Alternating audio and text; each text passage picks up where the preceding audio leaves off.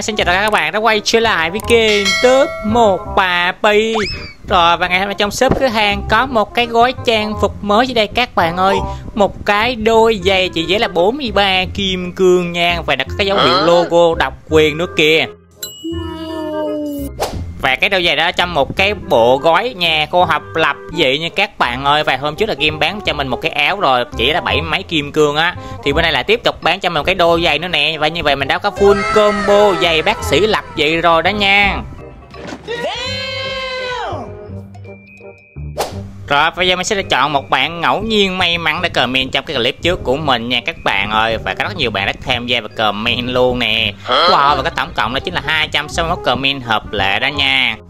Và các bạn lưu ý nha, mỗi bạn chỉ tham gia là một comment duy nhất thôi nha, đã, và không có spam nhiều lần nha các bạn ơi, thì sẽ là không trúng đâu. Rồi và xin chúc mừng cái bạn tên là Thảo Ly PT để chọn cái gói là quỷ hút máu rưng rưng nha. Ok, và xin là chúc mừng bạn. Và các bạn hãy tiếp tục tham gia cái sự kiện này bằng cách là comment cái ID nhân vật, tên nhân vật và chọn một trong hai gói ở đây nha. Và gói đầu tiên đó chính là gói mèo ngậm đầu.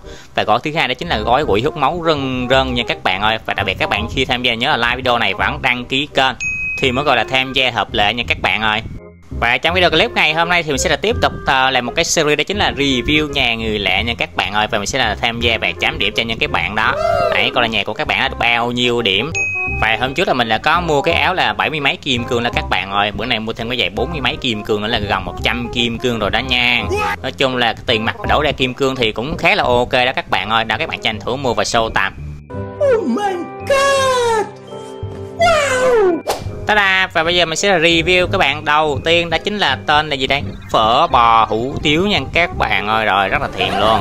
Đó, và nhà của bạn này đó chính là nhà 24k nha các bạn ơi. Rồi mình sẽ là chấm điểm. Đó, và có những cái tiêu chí sau đây mình sẽ mới chấm nha các bạn ơi. Đầu tiên đó chính là thiết kế nhà có decor nhà thì sẽ được cộng 1 điểm nha. Chung là tùy mức độ nha các bạn ơi. Và cũng như là các bạn có chân cá hay không nữa. Đó, mình sẽ là cộng thêm điểm nha các bạn. Ví dụ là có chân cá nè, có bò nè, có pet nè, rồi có đá quý nè các bạn ơi, rồi có sáng tạo hay không nữa. Đấy, nói chung là tùy mức mình sẽ cộng từng điểm nha các bạn ơi. Ví dụ các bạn có nhiều thì mình sẽ cộng nhiều điểm. Đấy, nói chung là có ít thì mình sẽ cộng ít điểm lại nha các bạn ơi. Rồi mình sẽ là chấm điểm nhà của các bạn phở bò hủ tiếu này chính là thiết kế 1 điểm nè, cá 0,5 nè, pet 0,5 nè. Đó, và cộng 1 điểm có sẵn là 3 điểm nha các bạn ơi. Và tiếp tục nhà của bạn thứ hai tên là gì đây? Rin nè, rồi level 10 nha. Đó, và nhà của bạn này như là nhà hộp giấy nè các bạn ơi. Rồi vô thấy có pet rồi, ok 0,5 điểm trước nè. Đó, rồi có cá rồi cũng 0,5 điểm là 1 điểm nha các bạn ơi. Rồi có decor rồi cho 1 điểm nữa. Đó là 2 điểm nha. Rồi mình cho 1 điểm sẵn là 3 điểm nha các bạn ơi. Rồi chưa dễ các bạn này có 3 điểm rồi đó. Rồi có gì thêm mình sẽ cộng thêm nha. Oh no. Rồi như là không có gì thêm với các bạn ơi. Đấy, như là không có gì nữa. Ok, và nhà này mình sẽ cộng là 3 điểm nha. Là chờ chưa gì là có 2 bạn mới đầu video được 3 điểm mà. Đó, mình sẽ kiếm các bạn nào có 7 điểm nha các bạn, hoặc là 8 điểm nha. Đấy, cho nó rực rỡ clip đi. Rồi tiếp theo là nhà của bạn Eoneni. Rồi và có một cái cầu tụ ở trước nhà nè. Đấy, cũng khá là hay nha các bạn ơi. Rồi để coi có gì để mình cộng điểm nha. Rồi thiết kế 1 điểm trước nè các bạn. Đấy, coi gì có hay mình sẽ cộng thêm. Rồi có gì tiếp mình sẽ cộng thêm nha. Rồi trước mắt thì có decor rồi đó. Đấy, cũng là decor ưng ý hợp mắt rồi đó. Đấy, nói chung là decor cũng rất là ok nha các bạn ơi. Rồi và tiếp theo là bên lầu bên này rồi cũng decor trang trí giống như bên kia nữa. Đó, rất là nhiều đồ luôn. Đấy, nói chung là rất thích decor nè các bạn. Đó, và nói chung là mình sẽ là review sơ nhanh qua nha, tại là rất là nhiều những cái bạn để comment á. Đó nên mình sẽ là không có review chi tiết được nha các bạn. Rồi mình sẽ chấm nhà của các bạn này hình như là không có cá, không có bọ, rồi cũng không có biết gì hết đúng không? Đấy, chỉ có decor thôi. Rồi mình sẽ chấm nhà của bạn này là mình cho là 3 điểm luôn nha. Rồi chưa vừa đọc clip lọc 3 nhà 3 điểm rồi các bạn ơi. Rồi không biết nhà bạn này có được 3 điểm hay không đây. Xin nè play. Ok. Và nhà của này như là nhà cũng là nhà hộp giấy nè. Đấy thì cũng có cá nè, cá thường nè các bạn ơi. Rồi cũng chưa có bò gì luôn. Đấy, cũng chưa có kép gì hết nha, có decor nha. Rồi được cộng 1 điểm nè. Rồi như là xung quanh là như không có gì hết nha các bạn ơi. Rồi nói chung là chỉ có không gian bao nhiêu đây thôi. Rồi có ở phía ngoài vườn nha các bạn ơi. Rồi ngoài vườn có 100 bet nè, nãy 0,5 điểm nữa. Ok, mình sẽ là tổng kết như sau. Thiết kế 1 bet 0,5, ké 0,5, 2, rồi 1 điểm cá sạn là 3 điểm nha các bạn ơi. Đó, và tổng số điểm của nhà của các bạn xin nè và là 3 điểm nha. Rồi tiếp theo nhà của bạn Sunu Game, rồi có level 13 nha. Đấy, để xem là nhà này có những cái gì đây. Đó, nó giờ chưa toàn 3 điểm không à. Là trời, đang kiếm cái người mà trên 5 điểm đây mà khó quá các bạn ơi. Rồi đã, để coi gì đây. Đó, yêu nu mỹ diệu. Là trời, không có tôi buồn ghê. Về nhà của bạn này là nhà 54k nha các bạn. Rồi để có gì đây. Có bet. Rồi xong, cộng 0,5 điểm nè. Chưa có bet ghép nha, có bet ghép là được 1 điểm đó. Bet xịn 1 điểm đó các bạn. Còn bet thường chưa ghép là cộng 0,5 thôi. Rồi trên lầu thì cũng có decor nè. Rồi dưới lầu, đấy, dưới lầu thì cũng có decor luôn nha các bạn ơi. Đấy, cũng có trang trí đầy đủ nha. Rồi và như là không có ké, không có bọ gì hết hay sao. Rồi để mình kiếm điểm mình cộng thêm chứ chưa gì là bị điểm liệt rồi đó các bạn. Đó, bị điểm yếu rồi đó. Rồi xong rồi này cũng không có luôn. Ok, mình sẽ là chấm điểm như sau. Thiết kế có 1 điểm nè, biết 0,5 nè, 1 điểm có sẵn là 2,5 là cho là 3 điểm luôn đó nha. Rồi và tiếp theo là nhà của bạn Phở biết bay, rồi có level 14. Đó, nãy giờ chưa gì 4-5 bạn 3 điểm hết rồi đó. Không biết là bạn này được 3 điểm hay không đây. Rồi cũng là nhà 54k luôn. Wow, may quá đấy, có rất là nhiều bọ đây các bạn ơi.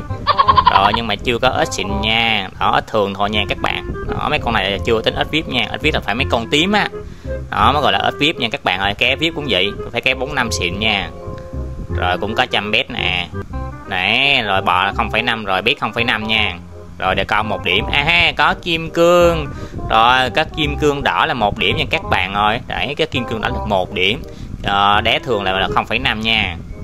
Đó, chưa giờ bạn này có 2 điểm, 3 điểm rồi đó. Rồi và được 1 điểm mình có sẵn là 4 điểm rồi nha các bạn ơi. Rồi để coi có cái gì nữa không này. Hình như là hết rồi hay sao đúng không? Rồi cái tổng số điểm của bạn Phở biết bay đã chính là 4,5 điểm nha. Rồi cho tròn là 5 điểm luôn nha. Và nhà tiếp theo là của bạn Waster, rồi có level 18 nè. Đó, thấy là nhà cũng hơi vip nè, không biết là bên trong như thế nào đây các bạn ơi.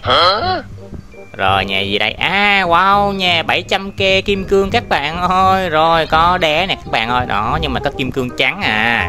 Kim cương trắng là cộng 0,5. Rồi có bọ nè, có bọ VIP nè các bạn. Đó, mấy con này gọi là bọ VIP đó nha. Rồi cộng 1 điểm nha các bạn ơi. Đấy, có tắc kỳ ho đồ nữa nè. Ok, nhà này chắc là có nhiều điểm nè các bạn ơi. Rồi có bet nha, 100 bet đồ đàng hoàng nha. Nhưng mà chưa có bet ghép nha. Đó, bet cái này là mới cộng là 0,5 thôi. Rồi để coi có gì. Có ké VIP nha các bạn ơi. Rồi ké VIP được cộng 1 điểm nha. Đó, cái này mới gọi là ké VIP nha các bạn ơi. Đó, cái vỏ sát thủ nha, chứ cái 6 thường là không tính nha. Cái 6 thường là coi như là con có cơ bản rồi đó. Đấy, ai câu cũng được rồi đó. Rồi trong này thì cũng có bọ nè. Đó, rất là nhiều ké và trang trí rất là nhiều luôn. Rồi mình sẽ cộng thêm điểm decor cho các bạn này nha. Là trời, bị kẹt các bạn ơi. Và nhà của bạn này như là không thiết kế ở trên lầu. Rồi mình sẽ là tổng kết điểm như sau. Thiết kế là 1,5 nè. Bọ 1 điểm nè, ké 1 điểm nè. Rồi bet 0,5 nè. Rồi và có đá quý là 0,5 nè các bạn ơi. Đó, tổng cộng là 4,5 à đúng không? Đó, và mình có sẵn là 1 điểm nữa là 5,5 điểm nha. Ok, và xin chúc mừng bạn này nha. Đã cho làm tròn 6 điểm luôn. Là trời, nãy giờ mới tìm được cái nhà mà có người 6 điểm đó các bạn ơi. Quá là mừng luôn đó nha. Đã chứ là trước nãy giờ là toàn là 3 điểm không à. Rồi tiếp theo đó chính là nhà của bạn P.30 rồi level 8 nha. Đó, và các bạn nào mà muốn tham gia cái sự kiện này nhớ là lên trên cái chỗ là top của tôi nha các bạn ơi. Đó, tôi sẽ tổ chức cái cuộc thi là tham quan nhà của người lạ và chấm điểm nha. Đó, thì cho các bạn lên tivi hết luôn. Đó, các bạn nhớ là like và ủng hộ tôi nha. Rồi và tiếp theo là nhà của cái bạn Jenny, hình như là nhà rừng rậm hay sao đúng không? Đây hình như là nhà búp bê đúng không ta? Không các bạn ơi, nhà con gà. Là trời, đó review nhà mà không biết nhà gì luôn, bó tay rồi. Ok, thấy có bọ nè, có cá nè, rồi có decor nè các bạn ơi.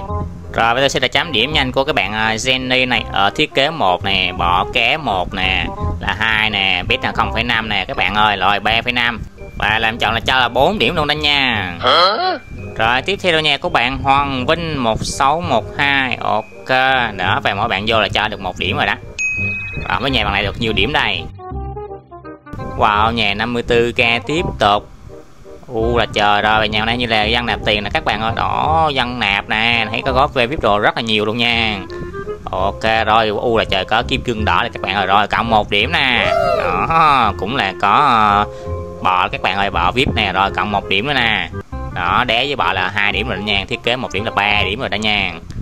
Rồi mấy cái này chân xe đâu không tính nha các bạn ơi. Rồi bên này cũng có bet nha các bạn ơi, rồi có bet ghép luôn nha, rồi cộng 1 điểm bet ghép nữa nha mọi người ơi. Rồi rất là nhiều điểm nè các bạn. Và mình sẽ là tổng kết nha của các bạn. Hoàng Minh thì sau thiết kế 1, rồi bet 1, bọ 1, cá 1, rồi đá quý 1 nữa, rồi cộng 1 điểm có sẵn là 6 điểm nha. Ok, và xin chúc mừng bạn. Và mình sẽ là kết thúc cái clip review nhập lại phần thứ 30 tại đây nha các bạn ơi. Và hẹn các bạn vào trong cái phần thứ 31 của mình trong cái clip sau.